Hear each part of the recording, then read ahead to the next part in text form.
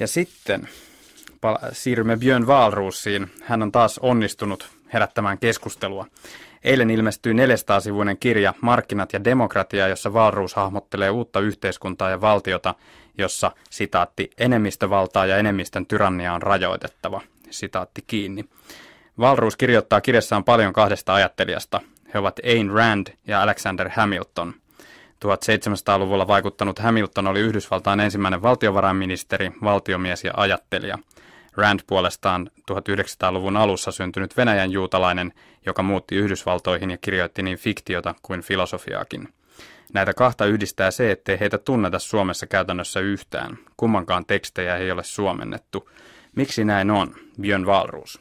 Hamiltonia voisi tuntea paremmin, jos useampi ihminen matkustaisi Yhdysvaltoihin ja käyttäisi $20 seteliä, jossa muistaakseni Hamiltonin naama on. Mutta ehkä tämän koko kirjaprojektin taustalla on ainakin osittain juuri sellainen ajatus, että suomalaisilta puuttuu vähän laajemminkin sellainen näkökulma brittiläis-amerikkalaiseen ja varsinkin amerikkalaiseen yhteiskunnalliseen keskusteluun ja ennen kaikkea sen historiaan. Me jotenkin aina uskomme, että valistus oli niin kuin ranskalainen keksintö ja kaikki tietää Rousseaun ja ehkä Voltairen. Mutta sitten kun ihmiselle sanoo, että valistus on itse asiassa paljon enemmän brittiläistä perua ja sen niin kuin lapsi on Amerikan Yhdysvallat, josta pääsemme Alexander Hamiltonin, James Madisonin ja monen muun, niin tämä on niin kuin hyvin vieras ajatus. Se ei kuulu meidän yliopistomme koulutusohjelmaan eikä varmaankaan myöskään lukijoiden historian opetukseen. Joten tässä mielessä niin mun mielestä on itse asiassa hirveän tärkeää, että Suomessa vähän enemmän syvennyttäisiin näihin asioihin, koska siellä on hirveän tärkeitä asioita näiden ja monen muun sikäläisen kirjoittajan teksteissä. Mitä annettavaa Hamiltonin 1700-luvun teksteillä on tälle päivälle? Mikä tekee niistä edelleen ajankohtaisia? Yksinkertaisin vastaus siihen on se, että hän kirjoitti Yhdysvaltain perustuslain yhdessä James Madisonin kanssa ja näin tehdessään tietenkin hän on kirjoittanut sen yhden dokumentin, joka muuttumattomana on voimassa yli 200 vuotta ja joka luo pohjan maailman suurimmalle ja vauraimmalle demokratialle. Sitten hän kirjoitti tämän prosessin osana, kun valmisteltiin perustuslakia 1780-luvulla. Hän kirjoitti yhdessä Madisonin ja yhden kolmannen kirjoittajan kanssa niin kutsutun Federalist Papers. Se oli tämmöinen niin kuin lehtimuotoinen sarja artikkeleita, jotka tuli aika pitkän aikaan, jossa he selittivät osittain dialogissa, osittain jokainen omalta osaltaan, miten he näkevät tasavallan kasvavan ja miten se tasavalta pitäisi rakentaa, jotta siellä vältytään Euroopan totalitarismin ja Euroopan monarkioiden monista ongelmista. Miten Hamiltonin kirjoitukset ovat teihin vaikuttaneet? Hän yhdessä monen muun valistusfilosofin, jotkut amerikkalaiset niin kuin Thomas Paine, Thomas Jefferson ja sitten toisaalta varsinkin britti Adam Smith tietenkin, olen kansantaloustieteilijä koulutukselta, niin ne on niin kuin hirveän tärkeitä peruselementtejä koko siinä tavassa katsoa maailmaa ja ajatella maailmaa, joka on ominaista liberaaleille, tarkoitan tällä klassisille liberaaleille ja jossain määrin myös koko taloustieteelle. Entä Ayn Rand?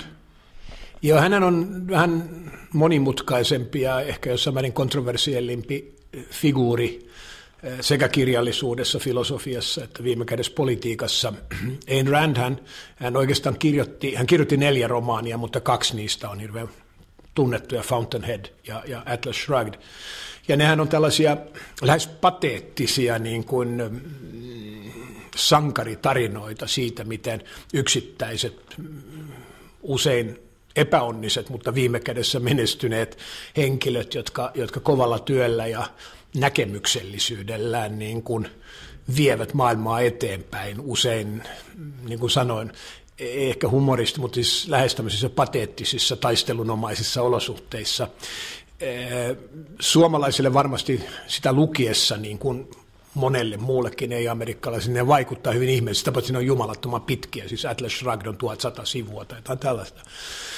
Mutta sitten siinä alla on niin kuin kiehtova filosofinen niin kuin tällainen perusverkko, joka kertoo tarinaa individualismista ja vapaudesta ja kertoo niin kuin negatiivista tarinaa kollektivismista. Ja itse asiassa tässä negatiivisessa tarinassa on ehkä enemmän oppimista tälle päivälle. Se huomaa, miten Ayn Randin roistot, miten hirveän samannäköisiä ne on kuin jotkut kollektivistit täällä meidän ajassamme.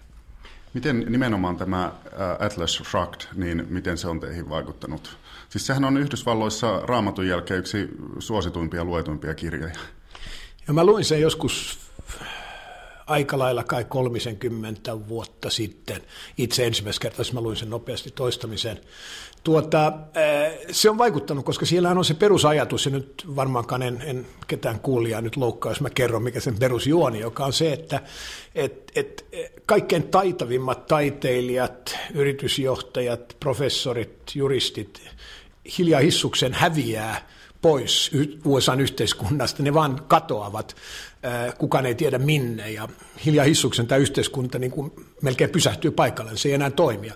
Se, mitä Ayn Rand tässä kuvaa, on oikeastaan se ajatus, meidät on kaikki kasvatettu marksilaisittain siihen ajatukseen, että työtä tekevät ne, jotka tekevät sitä niin kuin hikisinä ja kovasti fyysistä työtä tekevänä, mutta sen sijaan yhteiskunnan niin kuin eliitin, yläluokan, jopa intellektuellien työpanos on aika vähäpätöistä. Ayn Randin argumentti oikeastaan kääntää tämä päälaille ja kysyä itseltään, että miten oikein on, kenestä yhteiskunta voi helpommin luopua. Ja itse asiassa kutsutaan kirjaa alun perin työaikana niin kuin the strikeiksi, eli lakoksi. Se ajatus oli se, että kaikki osaavimmat ihmiset menevät ikään kuin lakkoon. Ja tarina päättyy sitten siihen, että osoittautuu, että ne on kaikki lähtenyt samaan paikkaan ja rakentanut pienen kukoistavan yhteiskunnan, ja kirjan sitten aivan lopussa niin ne päättävät palata rakentamaan niin kuin Yhdysvaltoja uudelleen, kun se on mennyt täysin hunningolle, kun siellä ei ole ollut enää ketään, joka näkemyksellisesti sitä olisi rakentanut. Se on pateettinen tarina, mutta samalla se on niin kuin älyllisenä eksperimenttinä mun mielestä hyvin ajankohtainen, koska meillä on niin, otetaan nyt tämmöinen asia niin kuin nämä keskustelujohtajien palkoista ja bonuksista. Sehän koskee hyvin paljon juuri tätä. Voiko yksi ihminen olla niin kuin 10 tai 20 tai 100 kertaa arvokkaampi kuin toinen? Nyt kun hän on luopumassa sosiaalidemokraattisen puolueen puoluesihteerin virasta, haluan lainata ystäväni Mikael Jungneria, joka julkisessa keskustelussa aivan julkisesti totesi, että Microsoftilla hän oppi, että joku ihminen voi olla 10 000, jopa 20 000 kertaa tuottavampi kuin joku toinen. Voiko Suomea kutsua sivistysvaltioksi, kun täällä ei ole Hamiltonin ja Randin teoksia suomeksi? No mä luulen, että jos mun pitäisi alkaa debatoida, onko Suomi sivistysvaltio ja millainen sivistysvaltio, niin en mä ensin kysyisi Hamiltonia ja Randia. On siellä muutakin, joka ehkä mahdollisesti vähän puuttuu, mutta onhan Suomi on ennen kaikkea ollut suuri sivistysvaltio. Siis me olemme olleet nuori kansa, joka puhaltaen lähestulkoon yhteen hiileen on niin kuin rakentanut suomalaista yhteiskuntaa voimakkaalla sivistysihanteella. Jos katsot takaisin niin kuin 20-30-luvulle nuoreen tasavaltaan, niin sä näet, että tämä sivistysihanne on hyvin voimakkaana. Sama sodan jälkeen jälleenrakennuksien vuosina, vaikka ne oli vaikeita sekä taloudellisesti että poliittisesti, niin se ajatus siitä niin tsempistä ja sivistyksestä on hyvin elävä. Tänään mä en tiedä. Mun täytyy sanoa, että se on vähän epäselvempi tänään. Onko tämä innostus sivistykseen niin palava kuin mitä se oli 30-40 vuotta sitten? No mikä arvionne? No mä oon taipuvainen sanoa, että tässä on parantamisen varaa. Millä tavalla? No toisaalta tietenkin, niin kuin sinä kysyt, laaja-alaisuudessa.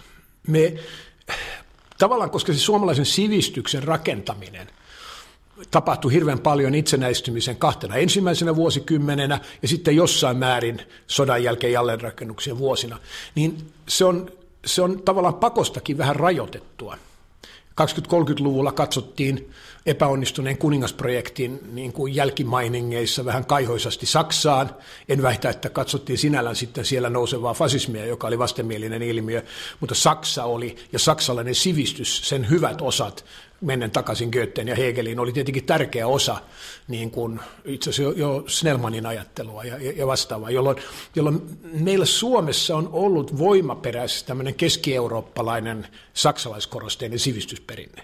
Sen olisi pitänyt viimeistään 70-luvulla laajentua avoimempaan anglosaksiseen valistukseen ja liberalismiin, mutta jotenkin 70-luvun kääntyminen vasemmalle suomalaisessa yhteiskunnassa, josta itse olin osa, jotenkin blokeerasi tämän. Ja meiltä on jäänyt yksi iso elementti meidän niin kuin jokapäiväisestä sivistyskeskustelusta ja yliopistokoulutuksesta jossain määrin kärsimään. Ja se on todellakin anglosaksinen liberalismi ja valistus. Ehkä tämä teidän kirjanne tuo jotain tähän keskusteluun. Mihin muuten siis, Björn Wahlroos, niin millaisiin kaunokirjallisiin teoksiin te palaatte?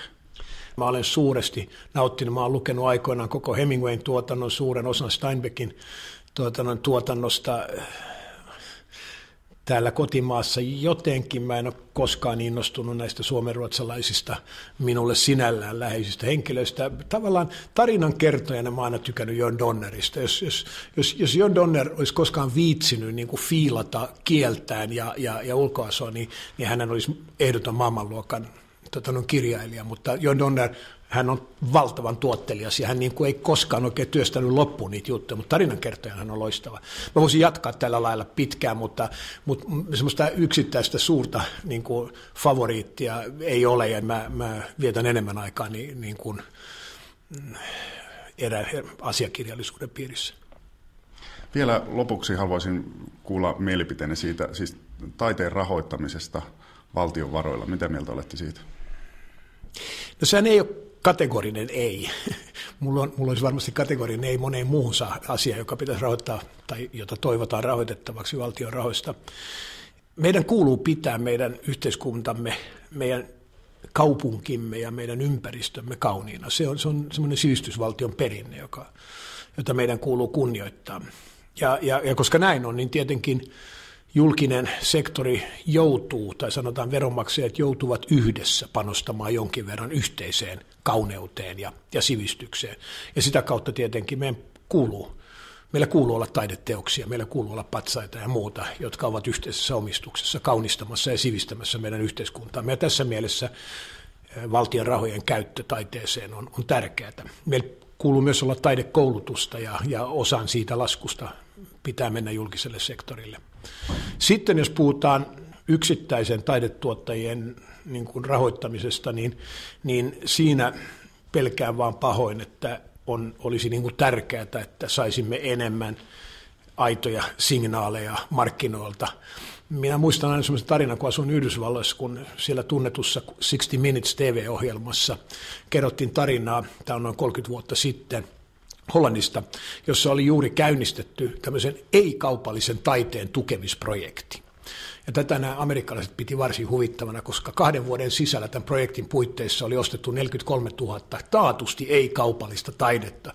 Sitten kun tutkittiin tarkemmin, niin tietenkin melkein jokainen huumeaddikti Amsterdamissa oli ryhtynyt taiteilijaksi ja myynyt sitten tuotantonsa sitten tälle valtion projektille. Ja sitten seurasi vielä toinen ongelma, niillä oli nämä 43 000 niin kutsuttua taideteosta, joita sitten tietenkin ei kukaan koulu tai julkinen rakennus halunnut seinilleen, jolloin sitten piti vielä käyttää julkisia rahoja, jotta rakennettaisiin suuri varasto, jonne ne pystyttiin varastoimaan, koska eihän kukaan kehdannut niitä ihan heti polttaa.